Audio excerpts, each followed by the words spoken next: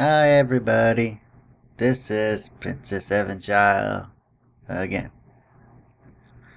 This is also the bad ending of Princess Evangile. I had someone who wanted to record what the bad ending was.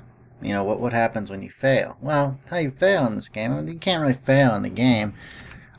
Indecision would be your biggest downfall. Basically what it is you're given 4 choices at specific times and you pick a girl. If you want to get the good ending for all the girl, you pick the same girl each time. You know, it's pretty easy. Nothing complicated.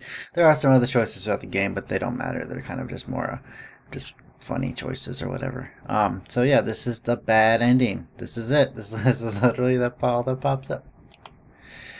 In order to proceed to a head round, you must choose the same person each time. So yeah, that's it. It is game over.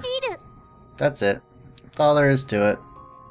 Very short and sweet video, so yeah, alrighty. See you guys next time.